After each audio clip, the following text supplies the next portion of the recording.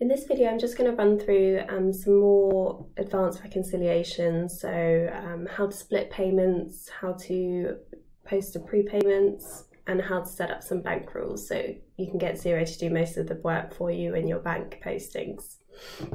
Okay, so I've logged into my bank account, a reconciliation page. I'm just going to run through examples on how you can do certain things. So the first example I'm going to show you is if you're out by a small amount, perhaps you've got money come into your bank account and it's out by a few pennies, or there's a bank fee on there that you just need to put to your bank fees code. So I'm going to use this Swanston security as an example. So I'm going to match this. I'm going to click on match and it's going to bring up all my outstanding invoices against my suppliers. Now let's see if we can just find the Swanston security. There it is, Swanston security. So I'm just going to click on that. Now you can see that the amount is £59.54. However, we've actually paid them £59.55. So we're out by a single penny. Because we're out and there's a small remainder of a penny, it's not going to let me click the reconcile button. So I'm going to use this adjustments button here and I can specify why we're out. So if it's a bank fee, I can pop that in, or if it's just a minor adjustment, I'm going to say minor adjustment in this example, I can click onto that. I just need to pop in the amount. So in this scenario, it's just a penny. And now I can click reconcile because everything nets down to zero. And that's how you would deal with small bank charges, or if you're out by a few pennies just because of a typo or something when the payment was made.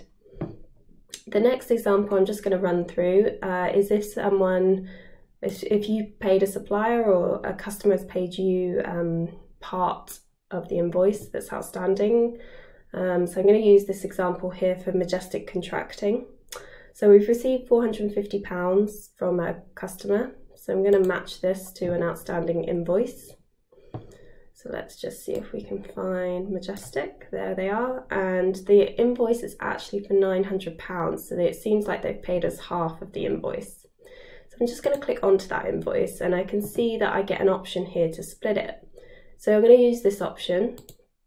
And when I click split, you can see that Xero has started populating this for us. So there was the balance of £900. They've made a part payment of £450, which means that they still owe us £450 after this. So I'm just going to click split. So now I've got two lines here, each for £450, one of which we have now matched to. So if I scroll down to the bottom here, you can see that I've got no remainder, everything's been matched off, and I can click reconcile. So that just means when the second lot of the £450 comes through, I'll just have £450 left on that account that I can match to. So that's absolutely fine. The next example is if you get a prepayment. For example, we'll use eBank as our prepayment. So we've received £200,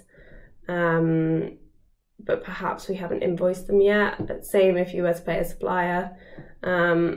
In that example, so what I could do here is I could just use the create option and I could just pop in the name of the contact.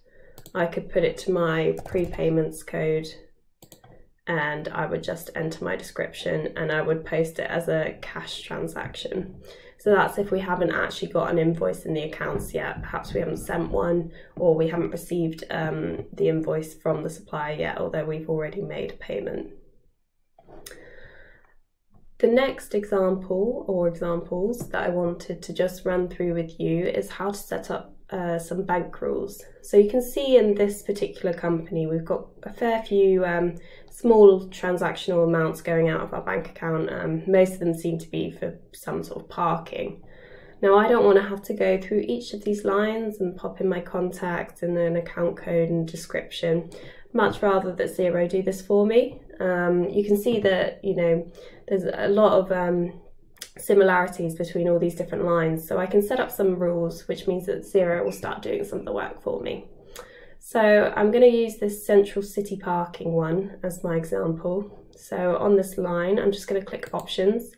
I'm going to click create bank rule. So it's going to take me through to a page, and it's populated the first part for me. So it said, this is where you'll add in your criteria of all your different bank rules. So it said payee equals central city parking, which is fine.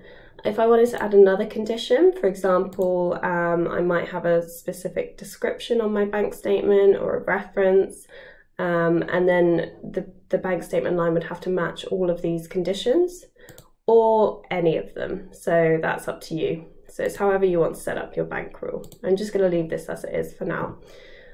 So what I want Xero to do is set the contact as central city parking when it sees the payee.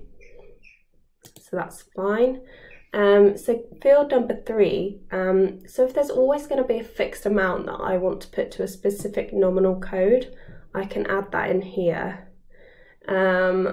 Usually it would be that you'd want perhaps to use option 4 instead of this, because there's probably, unless it's highly likely that there's going to be a fixed value each time, you'd want to use option 4 to start allocating out to your nominal codes. So for this example with parking, it's not always going to be the same amount, so I'm going to use this number 4 option here. So I'm going to add a line. I want the description to be parking, central. I want my account to go to, let's see if we've got one. We probably don't. I wonder if there's motor vehicle expenses. Yep, we'll put it to that. Tax rate I can leave on there. I can just put it to a 0 tax rate. Region, this is my tracking category, so I could put in a tracking category here if I wanted to, and I'm going to leave that as 100% because I want all of these fees to go to this code. If you wanted to split this across multiple codes and you had a certain percentage as to which you want to split it, you can do that. For example, if you were splitting across different tracking categories. The reference will be set by me during bank rec, or I can take the reference from perhaps the description on the bank accounts. This is just going to be the reference that's going to go through on your transaction. Target a bank account, run this rule on business bank accounts. So again, if you've got more than one bank account, you could specify this rule for all of them, or is it just for one bank account you want this rule to be set in? And you just have to give the rule a title. So I'm just going to leave it as central city parking, and I'm going to save that. Oh, so on that I've got an error come up, so let's go through these. All ratio lines must have a percentage and a fixed amount. So that's just because I added another line here as an example. So let's just resave that. Okay. Cool. So now that I've set up that rule, you can see that actually Xero has started to populate this information for me. So anytime that it sees central city parking, it's actually done my creation of a transaction for me. So moving forward, anytime that comes through on my bank statement, Xero should just create this for me, and it's just a checking exercise, and I can click OK. If there's an exception to the rule and I don't actually want this rule to apply, I can click this option here. And also if I've found that the rule that I set up isn't quite working how I needed it to work, I can click edit rule here and I can change it. I'm just going to click OK on those. So as you can see, it really saves you some time. Now, if I want to see an overview of all my bank rules that I've set up, I just need to click on Manage Account up on the top right here, and I've got an option here for bank rules. So I've got 2 set up here, which are my spend money rules.